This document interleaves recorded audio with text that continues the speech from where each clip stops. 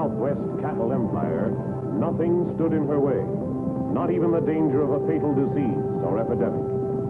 But the warnings of a young doctor who was wholeheartedly devoted to the welfare of the community placed him squarely between her and her unlawful ambition.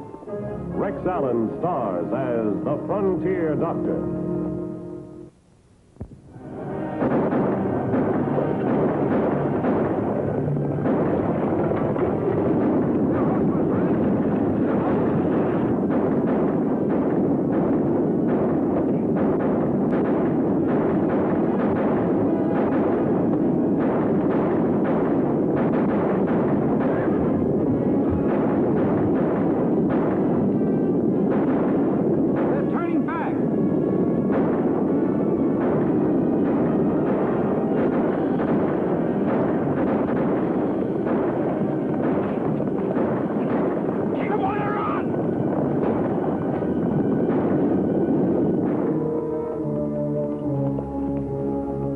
Boss? Not too good, but a lot better than them. Marty's got a broken leg. Sam's got a slug in his arm. He's sick besides. These guys are going to have a doctor. 100 miles from the middle of nowhere, and you say they got to have a doctor? There's a ranch over there behind that ridge. I saw it before the rustlers jumped us. We can figure out what to do from there. All right, man, let's start rolling.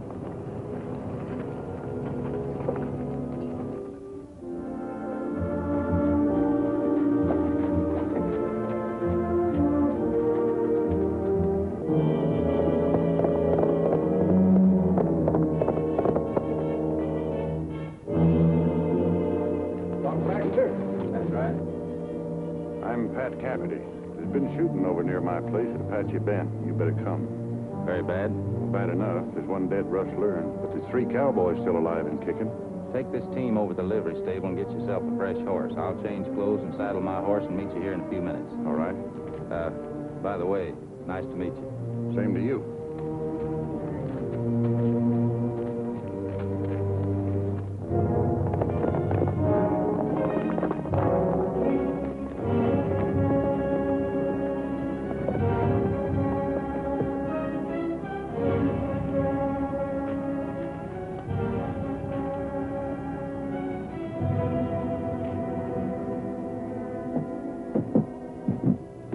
Dead rustler. None of us know him, do you? No, I don't believe I do. Well, the rest are inside, Doc.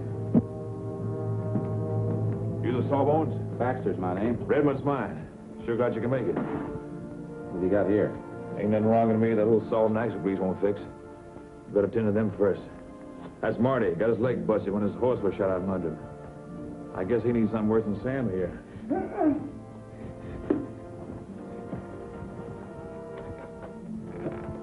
It's not my arm that hurts so much, Doc. I'm sick. I can hardly see good anymore. I can't stop shaking. Don't be such a crybaby, Sam. First time you get shot, you're always most scared and hurt. This boy's got a fever, and he shouldn't have. The wound's not gangrenous. I don't like the looks of those boils, either. And pimples. A kid his age always gets them. Not those kinds.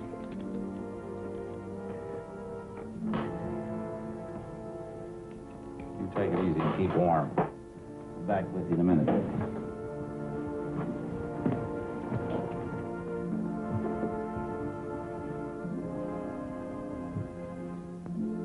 Get a few of your men in here, strong ones. Help hold him down while I set this leg. Tell Cafferty to get a small piece of harness that he can bite on. It'll help ease the pain.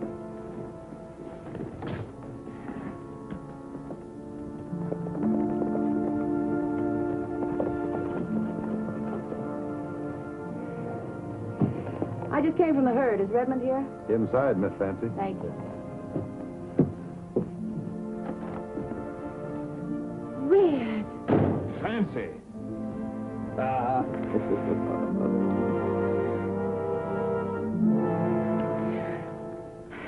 Red, what have they done to you? Now, don't go fretting, honey. You'll hurt half as bad as a hangnail. Except for the rustlers, Sam and Marty here got the worst of it. Oh, poor Marty. Now, don't you go fretting any, honey. You'll get your share, same as the others. Sammy, poor baby. I wouldn't go too close to him, ma'am. He has a fever, and from the symptoms, it may be contagious. Who are you? He's the doc, honey. Bill Baxter from Rising Spring. Oh. Meet Fancy Varden, Doc. Prettiest and most popular citizen in the whole town of Elkton. Now, don't you believe him, Doctor. At least half the population of Elkton doesn't like me at all. Well, I can't understand that. She means the female half, Doc. Fancy owns the Golden Slipper. Biggest cafe and card house in town. Oh? Oh, now, don't get the wrong impression, Doctor. I'm a businesswoman these days. Strictly business. And right now I'm concerned with just two things. Getting the best possible care for my men and getting my herd back into Elkton. How soon can we travel? Well, Redmond's all right to travel horseback now. Marty will have to go in the chuck wagon. And I want to keep the boy here a couple of days, at least until I break his fever. Well, do what you can, Doctor. If you get my boy back on his feet by the end of the week, I'll double your fee. I can't rush nature, ma'am. All I can do is sort of help it along. Well, I suppose so. Anyway, it's nice to have met you. Pleasure's mine. I'd like a word with you outside, honey. Be good, boys, and do what the doctor says. I'll see you in town.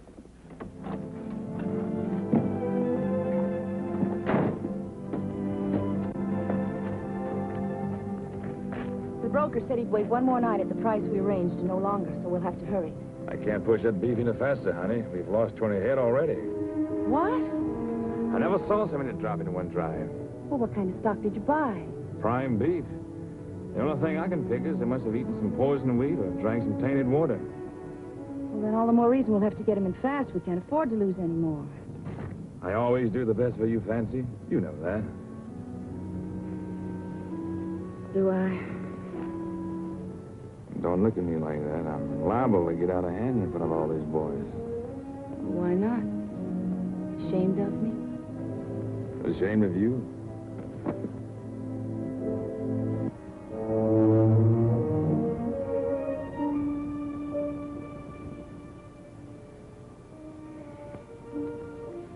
I'll see you in Elkton.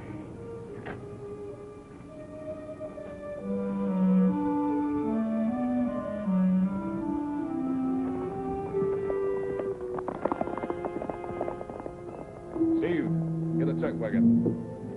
You two help me with Marty.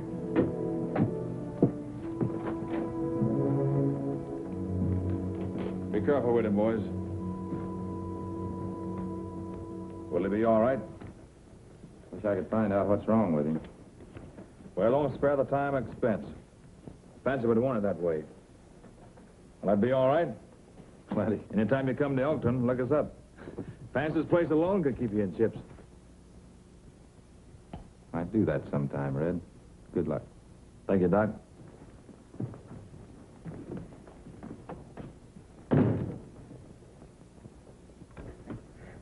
Sorry to be such a baby, Doc, but I'm sick.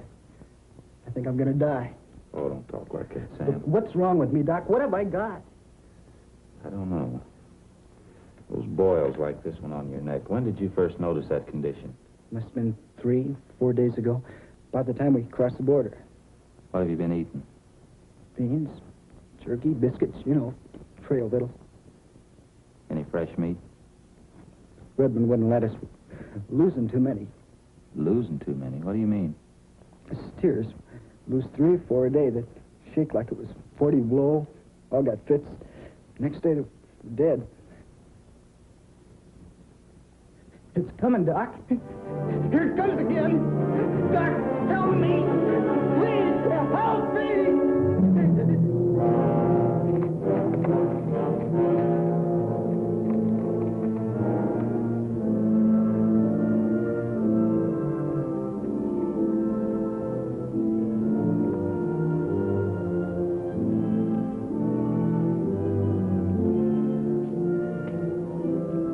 I was hoping it wouldn't be, but it is. It's anthrax. Anthrax? Holy smokes, Doc, are you sure? Positive. Has all the post-mortem symptoms. Septicemia, hemorrhagic edema. What? That's what killed Sam. You mean us humans can catch it? Sam had a light form, cutaneous, just under the skin, until the bullet drove the bacteria into his bloodstream. But he died of pulmonary anthrax, just like that steer. Well, how catching is this stuff with humans, Doc? You can catch this only by direct contact. either by breathing the germ or getting them in an open wound like Sam did. I see. But cattle get it real easy, is that it? They sure do. Crowded together the way they are, anthrax could go through a herd like wildfire. Well, what are you going to do about it? Is there some way to stop us? There is. Get every ranch hand in the area together and backtrack Redmond's herd to the border. Bury every dead steer you can find and bury him deep. Tell your men to be careful. Have them work with a wet handkerchief over their mouths and noses. And tell them to wear gloves and burn the gloves when they're finished. You got it? I got it. I'll try to catch Redmond before he reaches town. If this gets out of control, it could wipe the Southwest cattle business off of the map.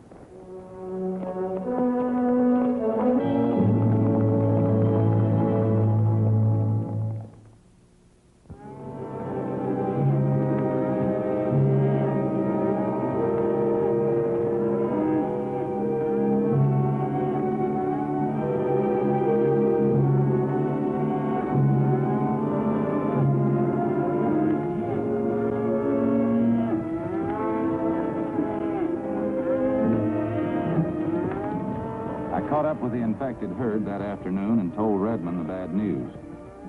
He refused to destroy any cattle until he had authority from the owner, Miss Fancy Varden. We left the herd at Riggs Crossing and headed for town.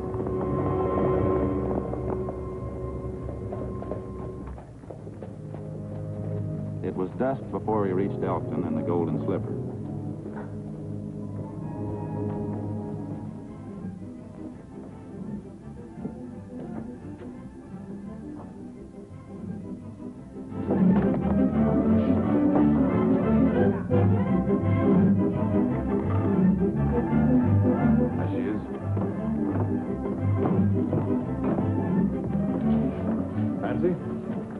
Darling, pull up a chair. Did we see you alone? Excuse me, please.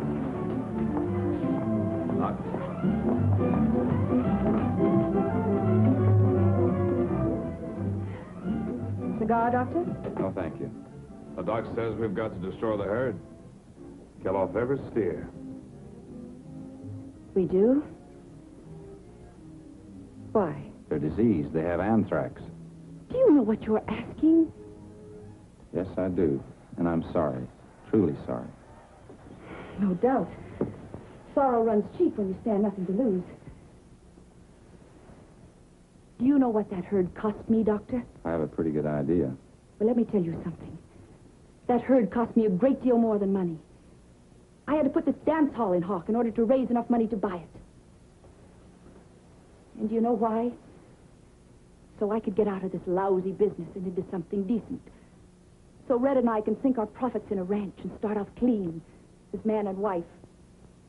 For the first time in my life, I'm looking ahead to some happiness and decency.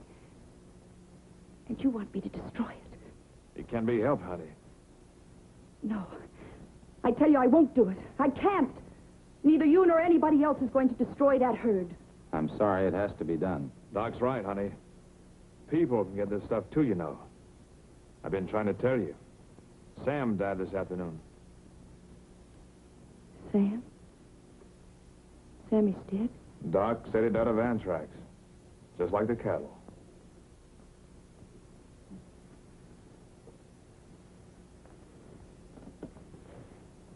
Look, Red, why don't you go get us some drinks? What's your preference, Doctor?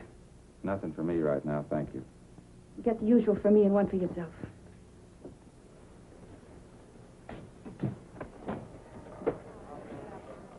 Well, why don't you sit down, Doctor? No use wearing yourself out. Thank you. Sam had a gunshot wound. What makes you think he died of anthrax? He had all the symptoms. Wouldn't the symptoms have been the same if the wound had been gangrenous? Similar, but not the same. I don't believe it. Sorry as I am about Sam, I think you're using him to get at me. I'm simply trying to be reasonable with you, Miss Varden. But if it can't be done, we'll have to handle it some other way. Oh. There are any number of ways to attack a problem, Doctor. Thanks for your hospitality, Miss Varden, but it won't work.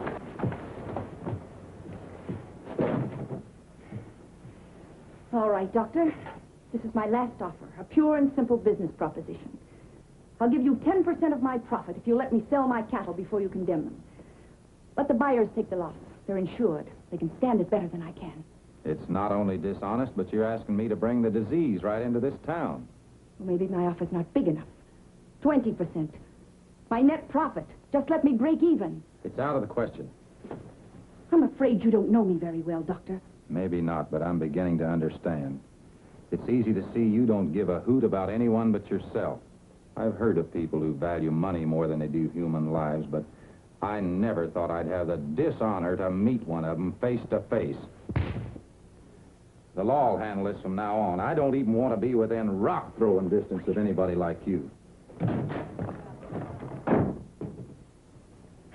Go get him. I don't care what you do or how you do it. Just stop him from reaching the marshal's office. Stop him yourself. Red, you don't mean that. You can't. Why, you don't believe those things he said, do you? They're not true. He doesn't know what he's talking about. You can see that, can't you? Why, he's nothing but a stubborn, heartless quack, that's all he is. He's just trying to make a big public hero of himself. I found out something about you tonight. I saw rotten places in you I never dreamed of. Find somebody else to sweep your gutter. Now, just a minute, cowboy. Let's get a couple of things straight. Who are you to go high and mighty with me? If I hadn't picked you off that pile of stable dirt, you'd still be nothing but a smelly, bow-legged, $15 a month saddle tramp. And you know it. Maybe my dirt don't smell as perfume as yours, sweetheart.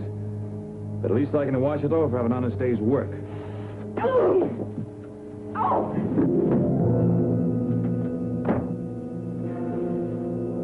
Red!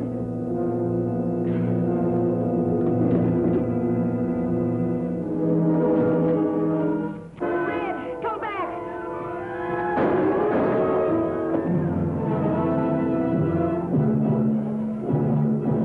Oh, Red, darling.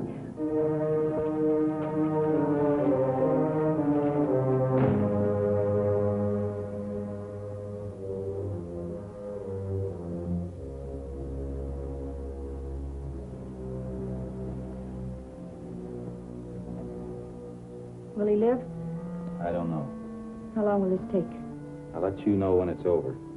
Well, looks like things are moving my way after all, doesn't it? Marshall's out of town. You're busy for the rest of the night. Makes things pretty easy for me, doesn't it? You wouldn't. Not after all this. Wouldn't I? Whether Red lives or dies, my life has to go on. As I told you before, Doctor, I have no intention of starting again in the gutter and dragging myself all the way back up. I'm getting a little too old for that kind of competition. My time's running out. Do you know what that means to a woman, Dr. Baxter? If you were a woman, a real woman, you couldn't possibly be thinking the way you are. We live in different worlds. Even the words don't mean the same thing to you and to me. So you go right ahead, Doctor. Call me any name you want to. I've heard them all before. And I'm used to them.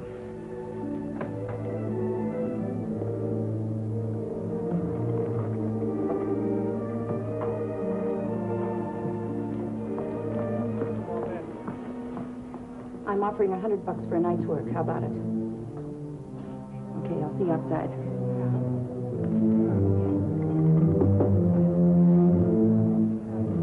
Oh, Mike. When the doc is finished with Red, will you see that he stays? I don't want him to leave. Sure, Miss Fancy.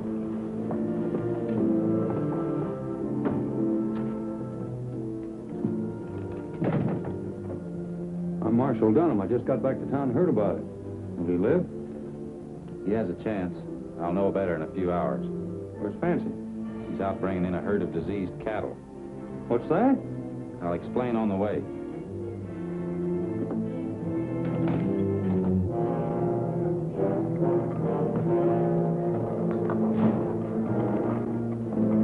Doc, Fancy says you're to stay put. Well, in that case, we'll...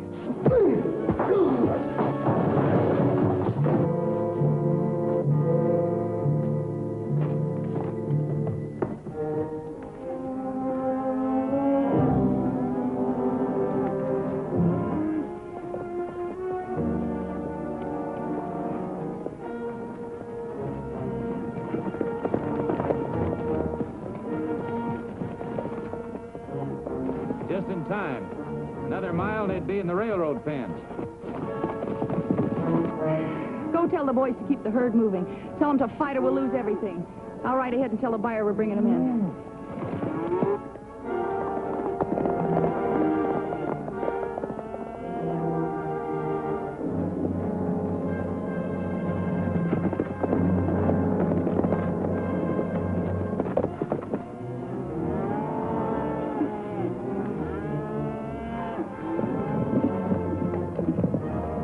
We'll have to turn that herd and hold it. Out of our way, mister.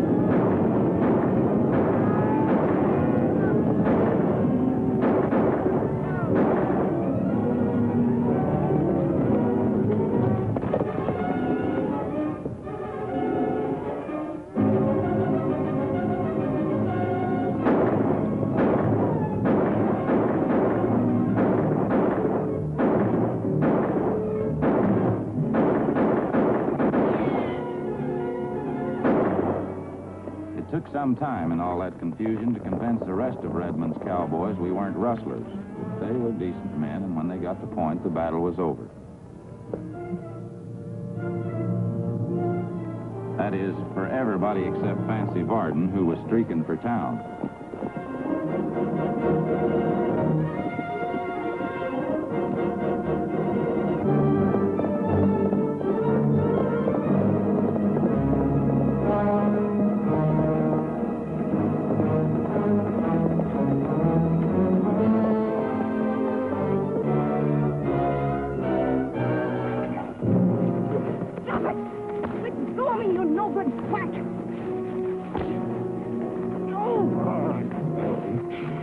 It's all over now.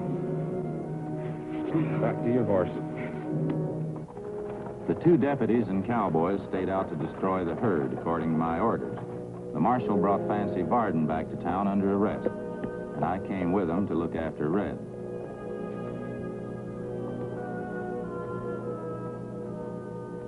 Take it easy, Fancy. That stuff won't help any. I'm scared. I wasn't half as scared when I was 15 and ran away from home. Yeah. Tempted murder if he lives, murder if he dies. Not a pretty thought either way, is it? Well, he'll be all right. I wouldn't. Doesn't he want to see me? No, he doesn't. Well, attempted murder's not such a bad rap, Fancy. You're lucky.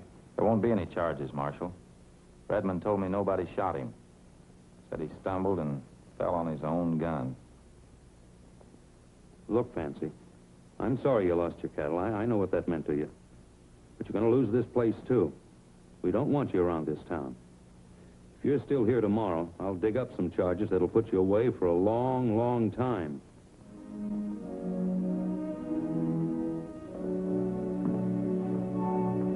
Redmond's out of danger, Marshal, but he needs some nursing. Will you see that he gets it?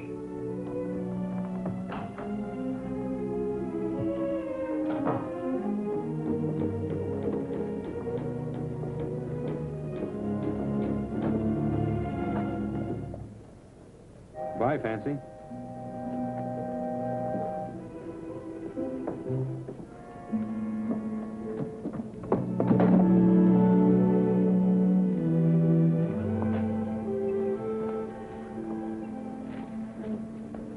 Just one more thing, Doctor.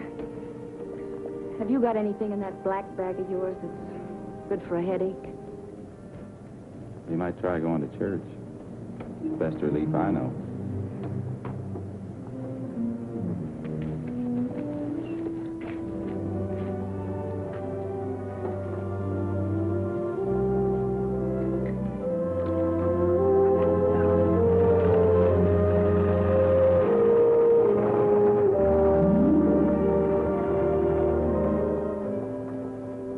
Doc, on behalf of everybody in town, I want to thank you for everything you've done.